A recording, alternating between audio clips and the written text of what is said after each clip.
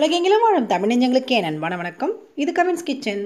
கவின்ஸ் கிச்சனில் இன்றைக்கி ஒரு பிஸியான சண்டே vlog தான் பார்க்க போகிறோம். பொதுவாக சண்டேனாலே எல்லாருமே ரொம்ப ஃப்ரீயாக தான் இருப்பாங்க, ரிலாக்ஸிங்காக இருப்பாங்க. பட் எனக்கு வந்து பார்த்திங்கன்னா சண்டேல தான் ரொம்ப பிஸியாக இருப்பேன். ஸோ அதை தான் இன்றைக்கி நான் உங்களோட ஷேர் பண்ணிக்க போகிறேன். காலையிலேருந்து சாயந்தரம் வரைக்கும் நான் என்னென்னலாம் செஞ்சேன்றதை இன்றைக்கி நான் உங்களோட ஷேர் பண்ணிக்க போகிறேன். இப்போது காலையில் வந்து பார்த்திங்கன்னா நான் இட்லியும் தக்காளி சட்னியும் அரைக்கிறதுக்காக ரெடி பண்ணியிருக்கேன். இட்லி வெந்துட்டுருக்கு. ஸோ தக்காளி சட்னிக்கு வந்து பார்த்திங்கன்னா பக்கத்தில் வெங்காயம் வந்து வதங்கிட்டுருக்கு. ஏற்கனவே வந்து காஞ்ச மிளகா வதக்கி வச்சுட்டேன். ஸோ அடுத்ததாக வந்து தக்காளி பழம் வந்து அரிஞ்சிட்ருக்கேன். தக்காளி சட்னி செய்கிறதுக்கு வந்து நீங்கள் நல்லா பழுத்த தக்காளி பழமாக எடுத்துக்கிட்டிங்கன்னா உங்களுக்கு வந்து அந்த கலர் வந்து சூப்பராக இருக்கும். இப்போ தக்காளி பழத்தை போட்டாச்சு. ஸோ இது வந்து நல்லா வதங்கணும். இது வதங்கினதுக்கப்புறமா இது கூட நான் கொஞ்சம் ஒரு 4-5 பல் பூண்டு இதோட சேர்த்துக்குவேன். ஸோ இப்போ பார்க்கலாம். இட்லி வந்து பாருங்கள் நல்லா வெந்து வந்திருக்கு. ஸோ இதை இப்போ எடுத்து வச்சுருவோம். ஒரு 5 நிமிஷம் எடுத்து நம்ம எட்ட வச்சுட்டு அதுக்கப்புறமா நம்ம எடுத்துக்கலாம். இது கூட வந்து நான் கொஞ்சமாக கொத்தமல்லி தழையும் சேர்த்து போட்டு வதக்கிக்குவேன். சட்னி வந்து பார்த்திங்கன்னா ரொம்ப டேஸ்டியாக இருக்கும். ஸோ பாருங்கள், இங்கே வரமிளகாயை நான் வந்து இது பண்ணி வச்சுட்டேன். ஃபஸ்ட்டு இட்லியை எடுத்து ஹாட் பாக்ஸில் வந்து நான் வச்சுருவேன். சுட சுட அந்த மாதிரி எடுத்து வச்சுட்டு அதுக்கப்புறமா நாம் சட்னி அரைச்சிக்கலாம். அதுக்குள்ளே நம்ம வதக்கி வச்சு அந்த வெங்காயமும் கொஞ்சம் ஆறுனதுக்கப்புறமா மிக்சியில் போட்டு அரைக்கிறதுக்கு கரெக்டாக இருக்கும். தக்காளி சட்னி வந்து பார்த்திங்கன்னா கவினுக்கு ரொம்ப பிடிக்கும். ஸோ அவர் வந்து ரொம்ப விரும்பி சாப்பிடுவார். எல்லாருக்குமே எங்கள் வீட்டில் வந்து பார்த்திங்கன்னா ஓவியாவும் சரி, கவினுக்கும் சரி, இங்கே எல்லாருக்குமே வந்து தக்காளி சட்னி ரொம்ப பிடிக்கும். இப்போது எல்லா இட்லியும் எடுத்து வச்சாச்சு. இப்போ வந்து சட்னி அரைச்சிக்கலாம். இப்போ வந்து மிக்ஸி ஜாரில் வந்து நான் எல்லாத்தையும் போட்டுட்டேன். இது கூட கொஞ்சமாக கல் உப்பு போட்டு அரைச்சிட்டு நம்ம தாளிச்சிடலாம்.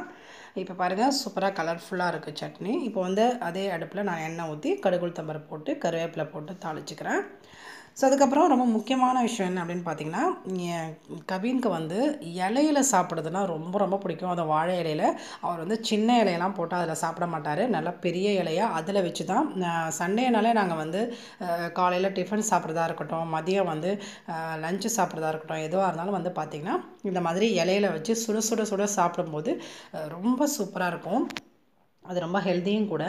பசங்களும் வந்து பார்த்திங்கன்னா ரொம்ப விரும்பி சாப்பிடுவாங்க. இலையில சாப்பிடும்போது எக்ஸ்ட்ரா இன்னும் கொஞ்சம் சாப்பிடணுன்னு ஆசை வரும். ஸோ அந்த மாதிரி நீங்கள் தட்டில் போட்டு கொடுக்குறத விட இந்த மாதிரி இலையில போட்டு சாப்பிட வச்சிங்கன்னா ஞாயிற்றுக்கிழமையில குழந்தைங்க நிறையா சாப்பிடுவாங்க. நமக்குமே ரொம்ப சந்தோஷமாக இருக்கும். இப்போ பார்த்திங்கன்னா டிஃபன் வந்து இட்லி சட்னியோட சூப்பராக முடிஞ்சுது. அடுத்ததாக நான் வந்து பசங்களுடைய பேக்ஸ் எல்லாம் வந்து இந்த மாதிரி நல்லா செம்ம அழுக்கு பாருங்கள். ஒரே 2 வாரத்துக்கு மேலே ஆயிடுச்சு இதை துவைக்காமல்.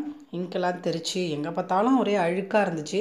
அதுவும் முக்கியமாக இந்த கையில் இந்த தூக்கிட்டு போவோம் இல்லையா, இந்த இடத்துல வந்து பார்த்திங்கன்னா செம்ம அழுக்குங்க பாருங்கள். அது இல்லாமல் இந்த ஷோல்டரில் மாட்டிட்டு போகிற இடத்துலையும் வந்து பார்த்திங்கன்னா செம்ம அழுக்காயிடும். ஸோ இதை வந்து நம்ம துவைக்க போகிறோம் இப்போ. ஸோ அதுக்கு என்னென்னலாம் போட்டு நான் வந்து துவைக்கிறேன் அப்படின்னு பார்க்கலாம். இது வந்து கவின் பேக் வந்து கொஞ்சம் டார்க் கலராக இருக்கிறதுனால அந்தளவுக்கு தெரியல. ஓவியா பேக் லைட் கலரில் இருக்கிறதுனால அது வந்து ரொம்ப ஈஸியாக தெரியுது. ஸோ இப்போ இதில் இருக்கிற புக்கெல்லாம் ஃபஸ்ட்டு எடுத்து வச்சிடலாம். புக் இது உள்ள என்னென்னலாம் இருக்குன்றது. எக்ஸ்ட்ரா இந்த பேப்பர்லாம் குட்டியாக பசங்க போட்டு வச்சுருப்பாங்க இல்லையா, அதெல்லாமே எடுத்து போட்டுட்டு நம்ம செக் பண்ணிக்கணும். அதுக்கப்புறமா இதுக்கு நான் என்ன யூஸ் பண்ணுறேன் அப்படின்னு பார்த்திங்கன்னா லிக்விட் டிட்டர்ஜென்ட்டும், அதுக்கப்புறம் வந்து ஒரு எலுமிச்சம்பழம், அதுக்கப்புறம் பேக்கிங் சோடா. நீங்கள் எந்த டிட்டர்ஜென்ட் வேணாலும் நீங்கள் எடுத்துக்கலாம். நீங்கள் உங்கள் துணிக்கு யூஸ் பண்ணுறது எது வேணாலும் எடுத்துக்கலாம். ஸோ இப்போ இந்த மாதிரி பக்கெட்டில் வந்து ஒரு 4 லிட்டர் அளவுக்கு தண்ணி ஊற்றிக்கோங்க. தண்ணி வந்து பார்த்திங்கன்னா நம்ம கை பொறுக்கிற அளவுக்கு சூடாக இருக்கிற தண்ணி. சாதாரண ஜில்லுன்னு இருக்கிற தண்ணியில், கை பொறுக்கிற அளவுக்கு சூடாக இருக்கிற தண்ணியில் நான் வந்து 1 டேபிள் ஸ்பூன் அளவுக்கு பேக்கிங் சோடா போட்டுக்கிறேன். இது கூட ஒரு மூடி நம்மளுடைய டிட்டர்ஜென்ட் லிக்விட் போட்டிருக்கேன். இதை வந்து நல்லா இதில் கரைச்சி விட்டுக்கோங்க. இது கூட வந்து எலுமிச்சை சாறு இதையும் நம்ம சேர்த்துடலாம். இதை ஃபஸ்ட்டு நல்லா கலக்கி விட்டுட்டு அதுக்கப்புறமா நம்ம சேர்த்துக்கலாம். ஸோ இது மாதிரி நல்லா நுரைக்க கலக்கி விட்டுக்கோங்க. கலக்கி விட்டுட்டு இதுக்கப்புறமா இதில் வந்து எலுமிச்சை சாறை வந்து நம்ம இதில் சேர்த்துடலாம். ஸோ இந்த மாதிரி சேர்த்து நம்ம வந்து ஊற வச்சு துவைக்கும் போது நம்ம அழுக்கு வந்து நம்ம ரொம்ப நேரம் வந்து அந்த பேக்கை போட்டு நம்ம கைகளால் ப்ரெஷ்ஷால் போட்டு தேய்க்கணும்னு அவசியம் இல்லை. ஸோ இந்த மாதிரி நம்ம ஊற வச்சு துவைச்சோம் அப்படின்னா நமக்கு ஈஸியாக இருக்கும் அதுக்கப்புறம் ப்ரெஷ் பண்ணுறதுக்கு. ஸோ இப்போ பார்த்திங்கன்னா எலுமிச்சை ஜூஸும் நான் போட்டுட்டேன். ஸோ இதில் வந்து நல்லா கலக்கி விட்டுட்டு இதுக்கப்புறமா நம்ம இந்த பேக்கை வந்து இதில் ஊற வச்சிடலாம்.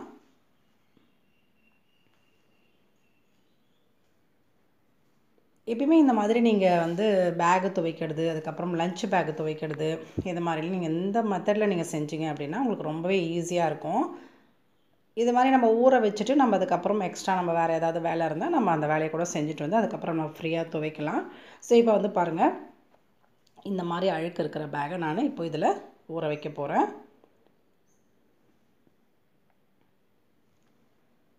இப்போ 2 பேக்கையும் ஊற வச்சுட்டேன். நல்லா வந்து இது ஒரு 1 மணி நேரம் நல்லா ஊறணுங்க. நீங்கள் 1 மணி நேரத்துக்கு மேலே ஊற வச்சா கூட ரொம்ப ரொம்ப நல்லது. ஏன்னா அதில் இருக்கிற அழுக்கு அது எல்லாமே உங்களுக்கு அந்த தண்ணியிலே வந்துடும்.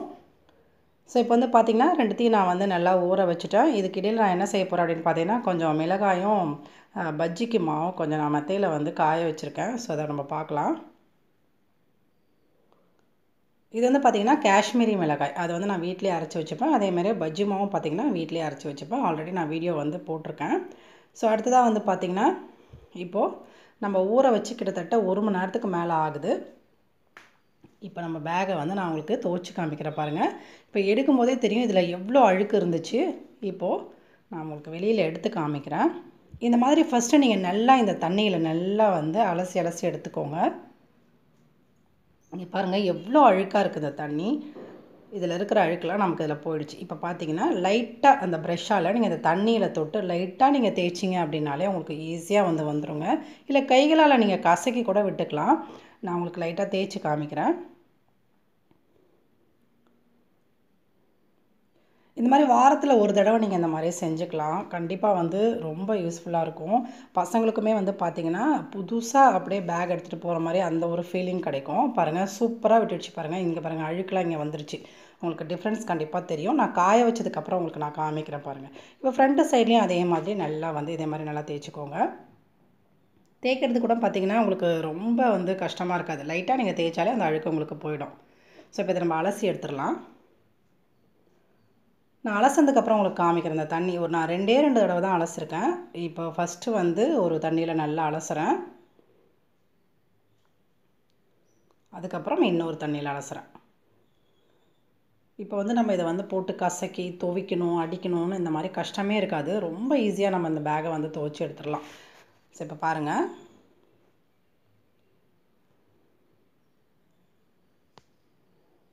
பாருங்கள் அந்த தண்ணியை நீங்கள் பார்த்தாலே தெரியும் ரொம்ப பளிச்சுன்னு வெள்ளை வெள்ளையன்னு இருக்குது. ஸோ சூப்பராக வந்து துவைச்சாச்சு. இப்போ மெத்தையில் போய் காயப்பட போகிறேன்.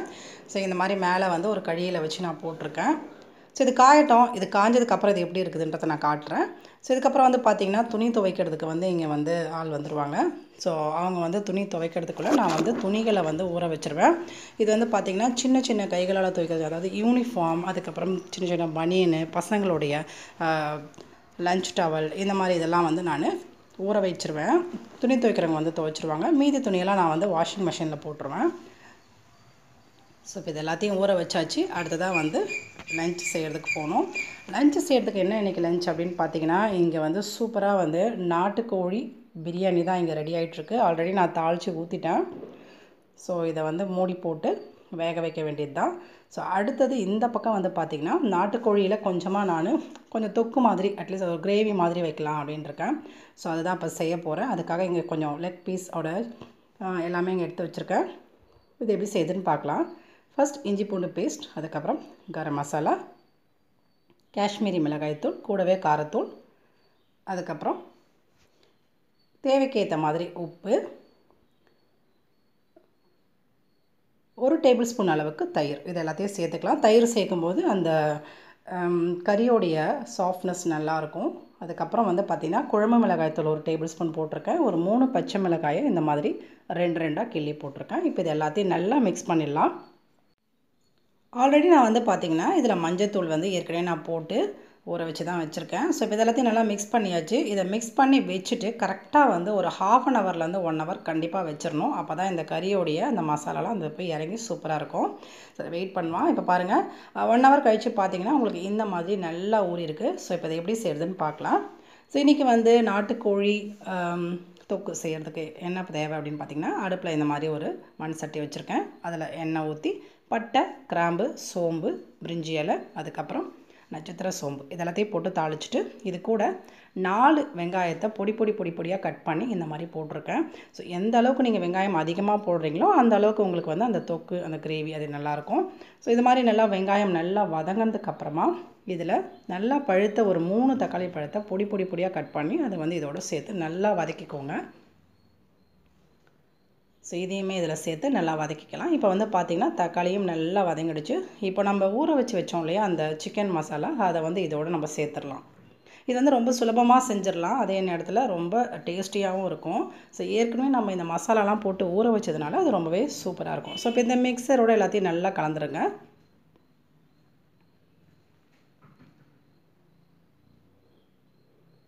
இந்த மாதிரி எல்லாத்தையும் கலந்து விட்டதுக்கப்புறமா நம்ம அந்த ஊற வச்ச இருக்கும் இல்லையா, அதில் மீதம் இருக்கிற அந்த சாந்துலாம் அதில் கொஞ்சமாக தண்ணி சேர்த்து நான் வந்து இதில் ஊற்றிக்கிறேன்.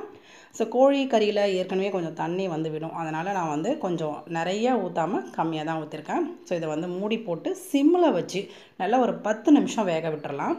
ஸோ அதுக்கு இடையில் இந்த பக்கம் பார்த்திங்கன்னா சூப்பராக என்னுடைய நாட்டுக்கோழி சிக்கன் பிரியாணியும் சூப்பராக ரெடி ஆகிடுச்சு பாருங்கள். அப்படியே உதிரி உதிரியாக செம கமன்னு வாசனை வருதுங்க. ஓகேங்க, இப்போ வந்து நம்ம சிக்கன் வச்சோம் இல்லையா, அதை நம்ம ஓப்பன் பண்ணி பார்க்கலாம். 10 நிமிஷம் கழித்து நம்ம ஓப்பன் பண்ணி பார்க்கும்போது நமக்கு அந்த தண்ணியெலாம் சுண்டி நல்லா வந்து சூப்பராக சிக்கன் வந்துருச்சு. இப்போ லாஸ்ட்டாக வந்து நம்ம கருவேப்பிலை மல்லி போட்டுக்கலாம், அவ்வளோதான். இப்போ நம்ம இறக்குற ஸ்டேஜ். இதை லைட்டாக வந்து கிளறி விட்டு இப்போ இறக்கிடுங்க. ஸோ இந்த சிக்கன் கிரேவி வந்து பார்த்திங்கன்னா சிம்பிளாக இருந்தாலும் ரொம்ப சூப்பராக இருக்குங்க. சப்பாத்தி, பூரி, இட்லி, தோசைன்னு எதுக்கு வேணாலும் சாப்பிட்லாம். ஒயிட் ரைஸோட செமையாக இருக்கும். கண்டிப்பாக நீங்கள் ட்ரை பண்ணி பாருங்கள். சூப்பரான ஒரு கிரேவின்னு சொல்லலாம். அதுவும் நாட்டுக்கோழி கிரேவி சொல்லவே தேவையில்ல.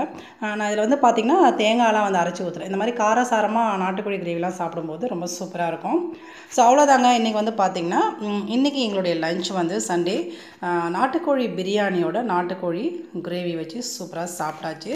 ஸோ சாப்பிட்டு முடிச்சுட்டு கொஞ்ச நேரம் ரெஸ்ட் எடுத்துகிட்டு அதுக்கப்புறம் என்ன பண்ணேன் அப்படின்னு பார்த்திங்கன்னா மாடியில் வந்து நான் மிளகாய், அதுக்கப்புறம் வந்து பஜ்ஜி எல்லாம் காய வச்சுருந்தேன் இல்லையா பஜ்ஜி மாவுக்கு. ஸோ அதெல்லாம் எடுத்துகிட்டு வந்து ஒரு 4 மணி போல் அதை அரைச்சி எடுத்துகிட்டு வந்தாச்சு. ஸோ இப்போ அதை தான் நம்ம பார்க்க போகிறோம். அரைச்சி எடுத்துகிட்டு வந்ததுக்கப்புறமா இந்த மாதிரி ஒரு ட்ரேவில் போட்டு நான் வந்து எல்லாத்தையும் வந்து ஆற வச்சு எடுத்துடுவேன். ஸோ இப்போ பாருங்கள், பஜ்ஜி மாவும் இது காஷ்மீரி மிளகாய் தூள். இந்த மாதிரி இந்த அளவுக்கு நிறையா ஏன் அரைக்கிறேன் அப்படின்னு பார்த்தீங்கன்னா எங்கள் அக்கா வந்து கேட்டாங்க, அதுக்காக நான் பேக்கெட் பண்ணி ஃபாரினுக்கு அனுப்பிடுவேன். இப்போது பேக்கிங் வேலையும் முடிஞ்சாச்சு, எல்லாத்தையும் பேக் பண்ணி ரெடி பண்ணிட்டோம். ஸோ அடுத்ததாக வந்து பார்த்திங்கன்னா மணி 5:30 மணி ஆகுது. இப்போ நான் வந்து பார்த்திங்கன்னா மேலேருந்து காய வச்ச பேக் எடுத்துகிட்டு வந்துட்டேன். சூப்பராக காஞ்சிடுச்சு பாருங்கள். அந்த கைப்பிடியில் பாருங்கள், நான் நிறையா அழுக்கு இருக்கிற மாதிரி காமிச்சேன் இல்லையா, இப்போ பாருங்கள் சூப்பராக விட்டுருக்குங்க. ரொம்ப சூப்பராக பளிச்சுன்னு க்ளீனாக நம்ம பேக்கையும் துவைச்சாச்சு. இதே மாதிரி நீங்கள் கண்டிப்பாக ட்ரை பண்ணுங்கள். நீங்கள் இந்த மாதிரி ட்ரை பண்ணிவிட்டு எப்படி இருந்தது ரிசல்ட் அப்படின்றது மறக்காமல் கமெண்ட் செக்ஷனில் சொல்லுங்கள். ஸோ லாஸ்ட்டாக பார்த்திங்கன்னா 6 மணி ஆகிடுச்சிங்க. இப்போ வந்து பார்த்திங்கன்னா ஓவியாவுக்கு வந்து ப்ராஜெக்ட் ஒர்க் கொஞ்சம் பண்ண வேண்டியது இருந்தது. ஸோ செரல்ஸ் பல்சஸ்லாம் வந்து ஒட்ட சொல்லியிருந்தாங்க, அதை தான் இங்கே நான் பண்ணிகிட்ருக்கேன். ஸோ இந்த ப்ராஜெக்ட் ஒர்க்கும் முடிஞ்சுது. அவ்வளோதான் ஃப்ரெண்ட்ஸ், இன்றைக்கி காலையிலேருந்து சாயந்தரம் வரைக்கும் நான் என்னெல்லாம் பண்ணேன்றதை அவங்களோட ஷேர் பண்ணிக்கிட்டேன். ரொம்பவே சந்தோஷம். இந்த வீடியோ உங்களுக்கு கண்டிப்பாக பிடிச்சிருக்கும் நம்பர். இந்த வீடியோ பிடிச்சிருந்தா மறக்காமல் லைக் பண்ணுங்கள், ஷேர் பண்ணுங்கள், மறக்காமல் நம்ம சேனலை சப்ஸ்கிரைப் பண்ணுங்கள். மறுபடியும் நம்ம இன்ட்ரெஸ்டிங்கான இன்னொரு vlogல சந்திக்கலாம். அது வரைக்கும் நன்றி.